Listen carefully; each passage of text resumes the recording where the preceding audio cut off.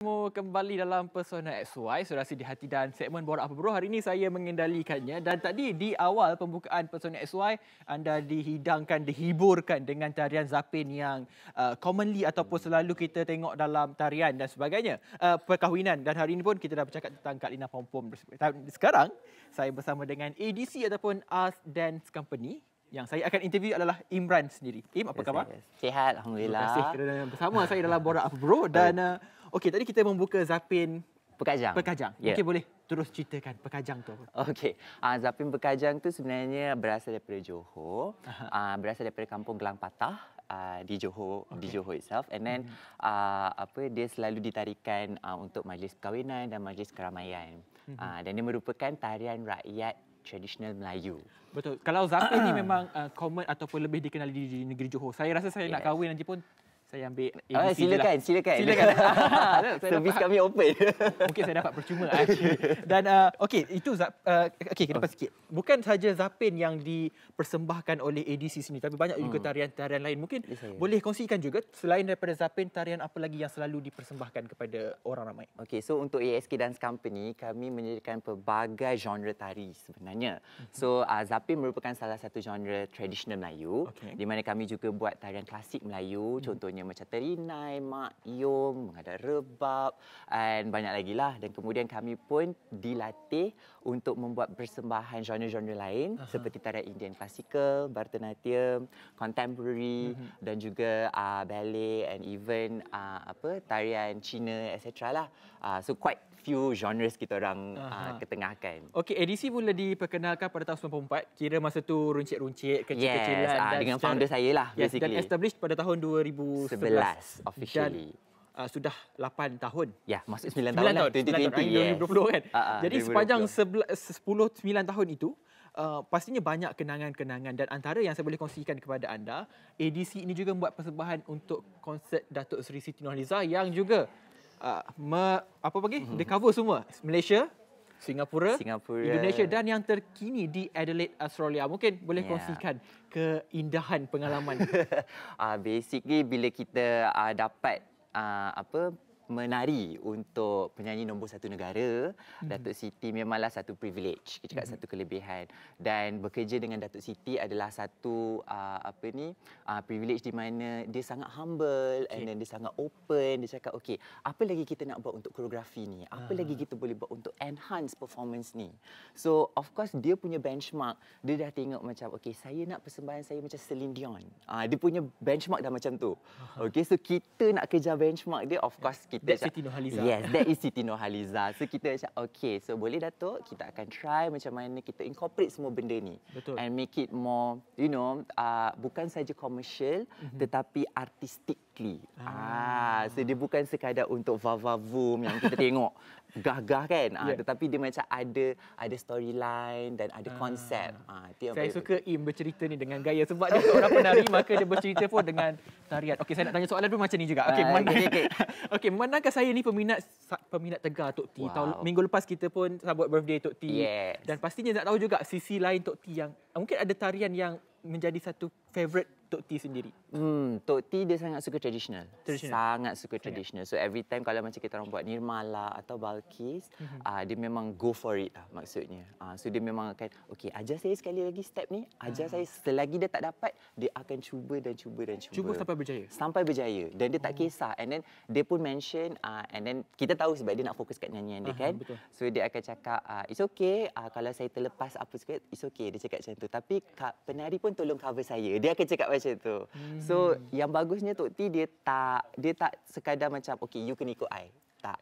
Untuk dia semua main peranan. Orang bagi komputer, orang bagi penari, muzik, director, semua. Untuk dia macam okey semua main peranan untuk saya, untuk betul. Dan Im difahamkan juga Im sangat mahir dalam tarian India. Betul? Yes, kenapa tarian India? Okey, so sebenarnya saya graduate dari Akademi Seni Kebangsaan Aswara. Okey, so untuk saya punya degree, saya major dalam tarian klasikal India Bharatanatyam. Alright, so selama 6 tahun, sekarang dah masuk 8 tahun lah. Saya belajar tarian ini dan menguasai tarian ini. Cuba menguasai tarian ini. Okey, macam mana tarian Indah? Mungkin kita boleh boleh ajar saya sikitlah basic ataupun asas untuk menari. Okey, okey, so dia memang kita akan tahu dia ta kena tak dinata. Ya, okey, so itu adalah selalu kata dia. So dia punya basic position selalunya okey, awak kena stand straight. Okey, macam ni. Kemudian buka kaki dan bendkan kaki. Yeah, so ini basic position dia. So straightkan badan. Ya. Okey, macam ni. Ya. So ini adalah position air mandi. Basic position. Lepas tu hentakkan kaki kanan. Tei. Ya. Tei. Kita tekan tei kanan dan kiri. Tei. Ya. So, itu adalah sedikit saya lah. ada masalah kalau menari kaki lah. Tangan saya dah lulus sikit lah. Penerbit dia kata dekat saya kaki je. Kaki je masalah sikit. Okey, selalunya kalau menari ni memang akan letih, akan mengah, akan kepenatan dan sebagainya. Jadi macam mana you boleh maintainkan energi sepanjang menari ni? Itu memang kita macam boleh kata kita sama seperti atlet. So sebab kita gunakan badan kita sebagai instrumen. Kalau musician, diorang ada instrumen diorang. So kalau gitar tali putus ke, diorang boleh ganti. Kita tangan putus tak boleh ganti kan. So jadi kami inilah kita orang punya instrumen. So apa yang kita orang buat selalu is basically rehearsals. That is a very crucial part, and then warm up and then classes. So teknik classes tu memang kita akan run through every day. Even though untuk zapin ke joget ke apa, kita akan go through everything. So back to basic, posture and then beats and all. So after that, of course, healthy lifestyle di mana makan okey, jaga minum, etc. semualah. Kita tahu kan. Dalam edisi ini komposisi jantina, berapa ramai lelaki, berapa ramai perempuan yang ada dalam tarian ni? Sekarang kami ada 4 lelaki dan 5 perempuan. Ya, so termasuk seorang perempuan lagi, accountant kami lah. Dia pun penari juga. So semua kami ni, 10 orang ni adalah penari. Kamilah koreografer, kamilah marketer, kamilah sales, kamilah manager. So kita orang memakai topi-topi yang berbeza. Baik, terima kasih Im. Banyak perkongsian yang kita ingin kongsikan kepada anda. Dan selepas ini kita akan bersama Hello Zahira, kerana saya lah lelaki dalam telefon tu. Kembali selepas ini, Pesona XY.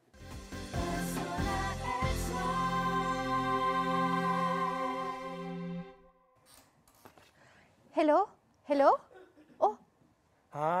Siapa lelaki di telefon? Siapa lelaki di telefon? Okey. Saya kenapa? Sebab tadi tu saya sahut. Hafiz kan hello saya hello lah balik. Dia lah lelaki di telefon tu. You selingkuh dengan Afieq, Shazwan. Wow, selingkuh. Bahasa Dan hari ini kita bersama dengan Afieq Shazwan. Dan Afieq, apa khabar? Sihat? Sihat, Alhamdulillah. Macam mana dengan single terbaru? Single ketiga ni kan? Ini dah masuk single ketiga. Lain daripada genre sebelumnya. Macam sebelum ni Afieq dah terbiasa dengan ballad. Cuma kali ni kita buat kelainan lagu reggaeton. Oh, reggaeton. Dia macam ada muzik macam Despacito Latin sikit. Cuba nyanyi sikit kau Despacito. Despacito. Jadi sebenarnya Despacito ni dia dalam genre reggaeton. Dia genre yang sama dengan lagu Lelaki di Telefon ni juga. Sebab tu orang bila dengar dia lebih kurang macam ada orang kata ada sini-sini sikit bunyi dia. Tapi sebenarnya kita menggunakan konsep yang sama, cuma elemen dia lain. Top up dari segi idea, Afieq ada letak accordion sikit, ada muzik-muzik lah. Ada banyak idea daripada abang DJ Fast sendiri. Okey, tontonan kan 1.7 juta dekat dengan YouTube. Hari ni baru cecah 1.8. Kita insya-Allah rezeki kalau kita nak kejar road to 2 million lah. Okey, kalau macam sebelum ni lagu Seandainya, lagu Darjat. Lepas tu yang ni lelaki di telefon. Saya kalau gabungkan Seandainya Darjat lelaki di telefon. Boleh jadi cerita, novel terus. Okey, lepas tu lagi satu lagu tu, yang dua lagu tu kan Seandainya dengan Darjat ni, dua-dua melodinya bukan yang seperti lelaki di telefon dan juga menggunakan hikmat daripada Gufran. Dan kali ni tukar menggunakan DJ Fast. Kita tukar 360 sebenarnya. Memang berubah 360. Ballad ke reggaeton? Ballad dengan reggaeton tu sebenarnya adalah orang kata berbeza lah, sangat berbeza sebab Dari segi rentak, kalau kita dengar sendiri pun kita dah tahu beza. Kemudian genre yang berlainan, ballad dan juga reggaeton. Kemudian tempo pun dah berbeza, mood pun dah berbeza. So orang kata sebenarnya ada yang cakap Afieq berani. Sebenarnya Afieq pun memberanikan dirilah untuk cuba sebenarnya. Macam saya tengok video klip lelaki di telefon memang catchy. Bila tengok tu memang rasa macam nak nari sangat. Cuma nari sikit. Lelaki di telefon. Macam nak nari. Itu dah masuk rap. Dia memang macam tu. Sebab ramai yang sebenarnya bila bagi lagu ni dekat Afieq, macam dia orang kata, Afieq bagi mood best lah, bagi positive vibe lah, bagi rasa tadi emotion lebih, sekarang nak pergi kelas pun rasa dah seronok. Alhamdulillah lah kita dengar macam tu, rasa Tapi macam. Tapi saya nak tanya Afieq, kenapa Afieq marah sangat sampai pukul telefon tu dahsyat tu? Telefon tu sebenarnya adalah telefon model lama kan. Sebenarnya Afieq marah sangat sebab lelaki tadi telefon.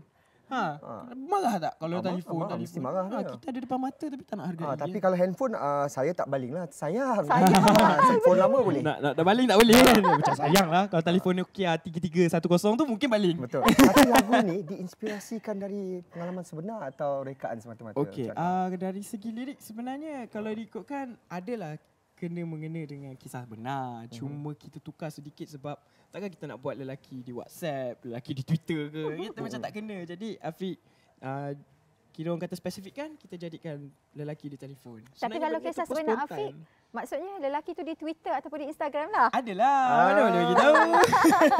Okey. Peminat Afieq mesti tak sabar tunggu kemunculan Afieq di khalayak ramai. Kat mana tu? Okey, Afieq mungkin akan berada di mana-mana show. Afieq akan sentiasa update di Instagram, Facebook dan juga Twitter. Mana yang tak tahu boleh follow Afieq Shazwan. Kemudian boleh juga follow FMC Music di Instagram, di YouTube channel sebab mereka juga akan update orang kata aktiviti Afieq, di mana lagi show Afieq selepas ini, sebab mungkin kalau ada rezeki nak buat road tour ke, amin.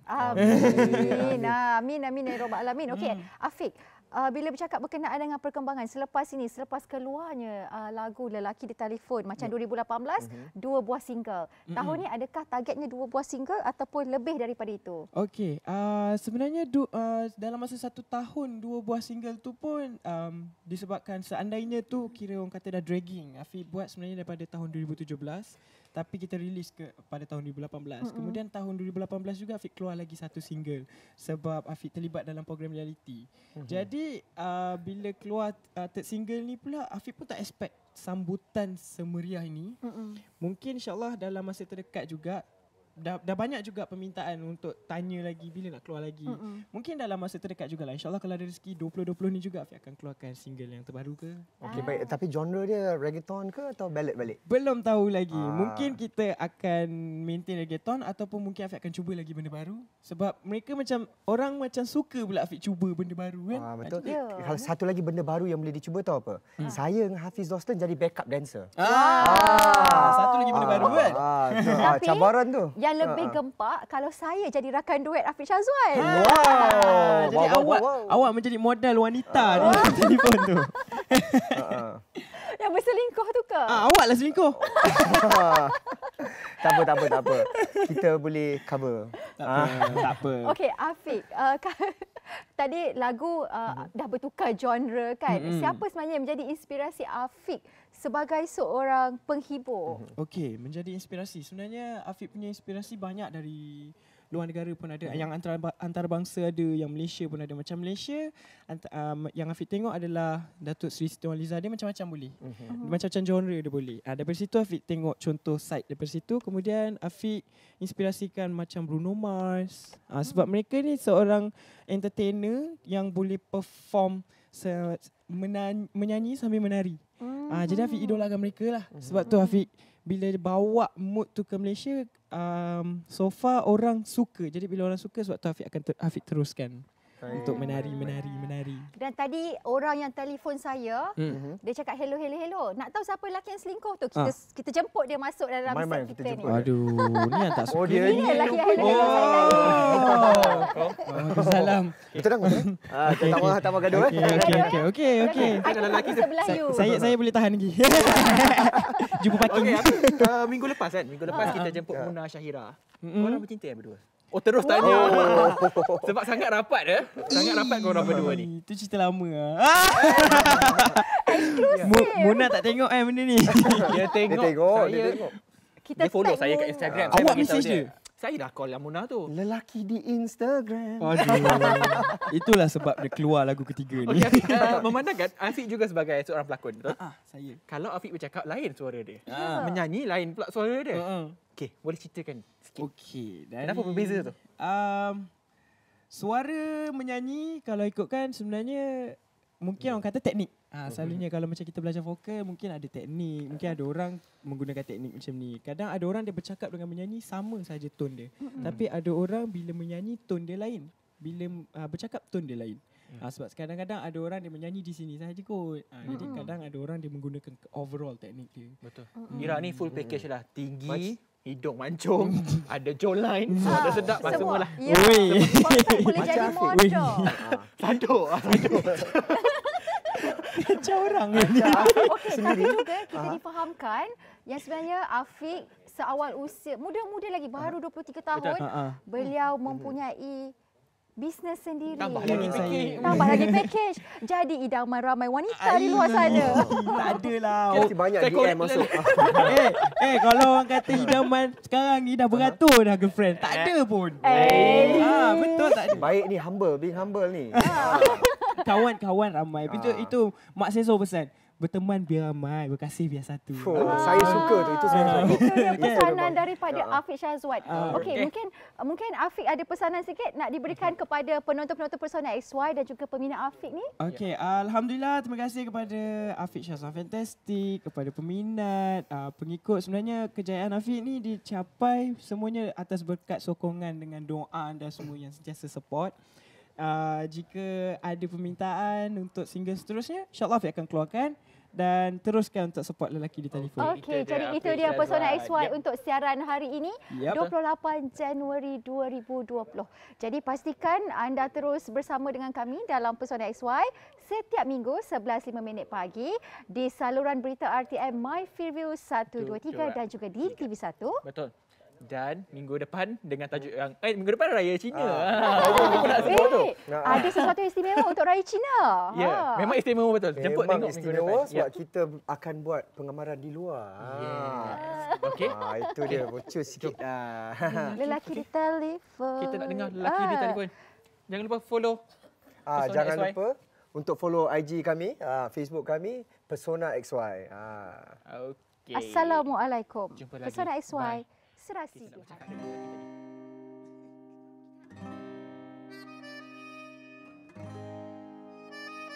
Lelaki di telefon, sekadar teman kau tak kenal pun. Baru-baru ini ku sedar, ternyata kata mereka benar.